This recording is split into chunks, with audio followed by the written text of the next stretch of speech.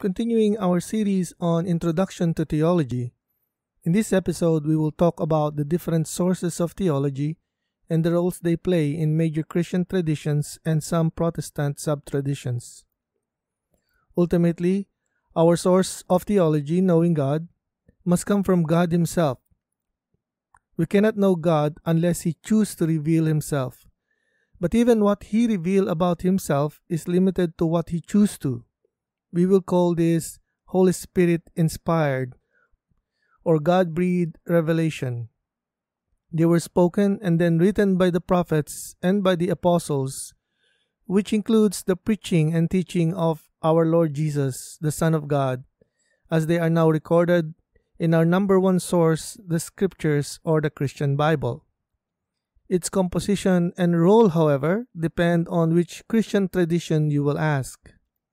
For Protestants, the Christian Bible has 66 books, 39 from the Old Testament and 27 from the New Testament. What the Protestant recognize in the Old Testament are the exact same number of books the Jews recorded in their Council of Jamnia in Yabne after the destruction of the temple in AD 70. The story surrounding this council, however, remains in dispute and even refuted by scholars like F.F. Bruce, who said the canon of the Jews most likely happened much later. The Jewish Publication Society, founded in 1845, first published their Hebrew Bible in 1917. Catholics, on the other hand, have 7 more books, which as a group are called Deuterocanonicals, or the Second Canon. Protestants reject this group, calling them apocryphal, which means hidden, spurious, or false canon.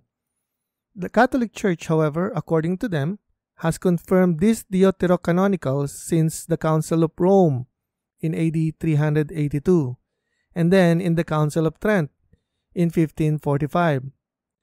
The Orthodox, on the other hand, have 8 more than Catholics and 15 more than the Protestants.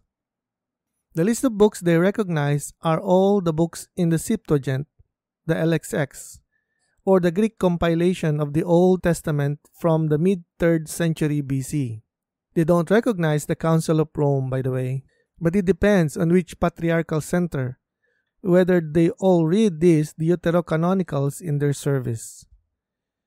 It is also worth mentioning that there are other Christian sects, or sectas, because they all have additional scriptures.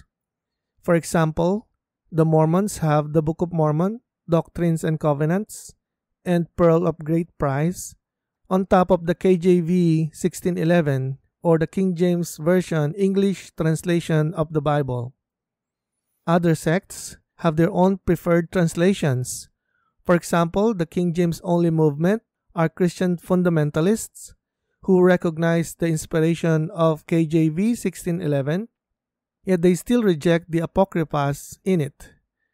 Then we have the Jehovah's Witnesses, who also recognize 1611 of KJV over any other English translations, but they also have a custom-made translation called the New World Translation, which only they recognize.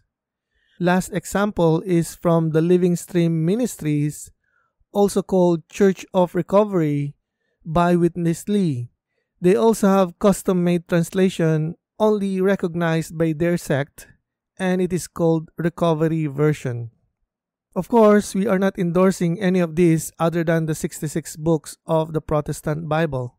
But we will take up this issue once again in bibliology when we talk about canon, inspiration, and inerrancy.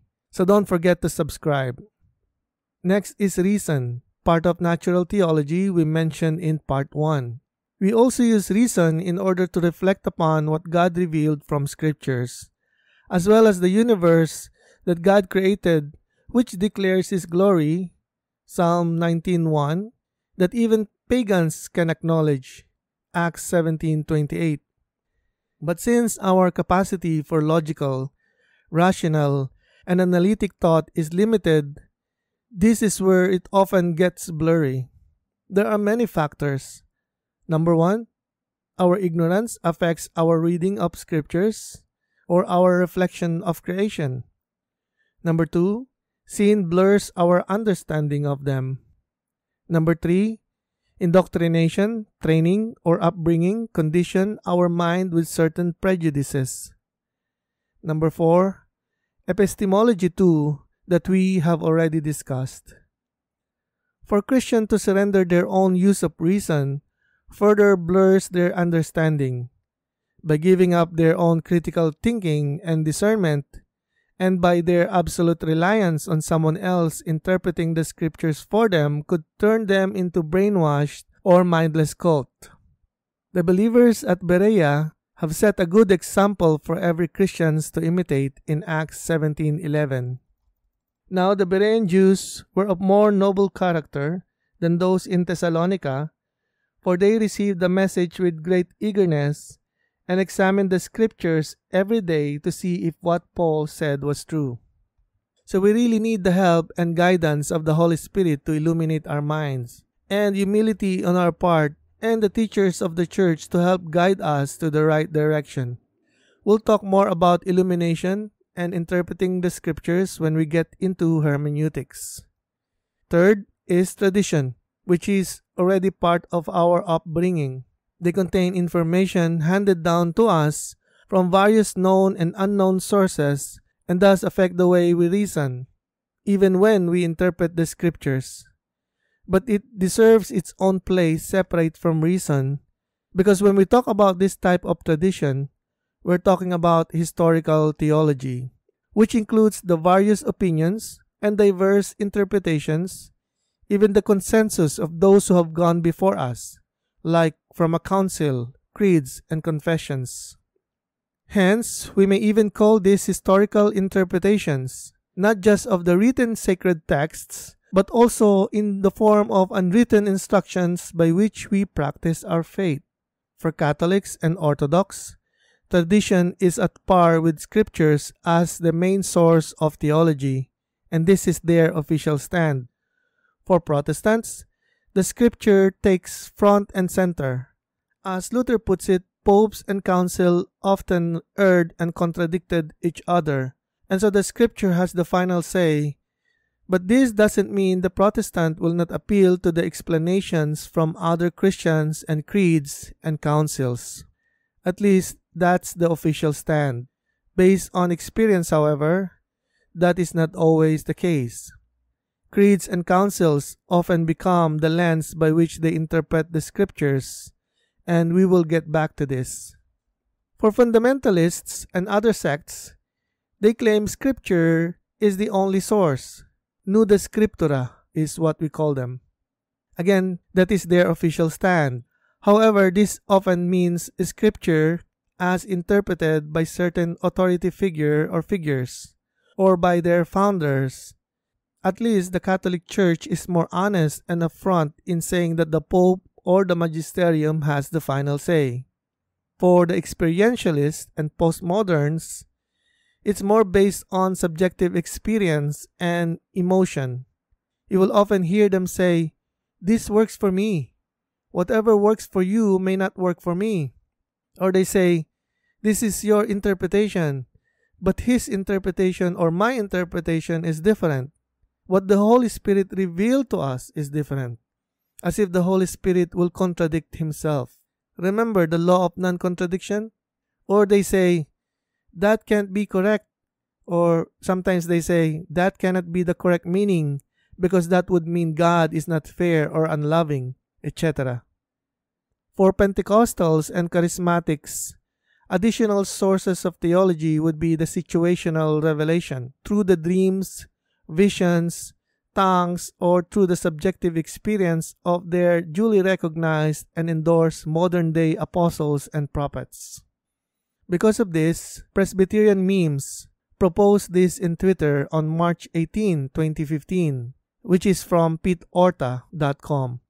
They say these historical documents protected how the Bible was to be interpreted, but now without them, we have many gospels. According to this view, church history safeguards Christians from falling into heresies. Of course, what they are referring to here are the 16th century Reformed creeds and confessions. It has been retweeted and shared many times in Facebook pages and groups as well. According to another Reformed page, quoting Jude 1 verse 3 as if Jude is telling us that the faith that was once for all delivered to the saints already included creeds and confessions of the 16th century. This is an example of a high view of creeds and confessions, which is almost the same as of the Catholics' high view of tradition. What we propose instead is like this.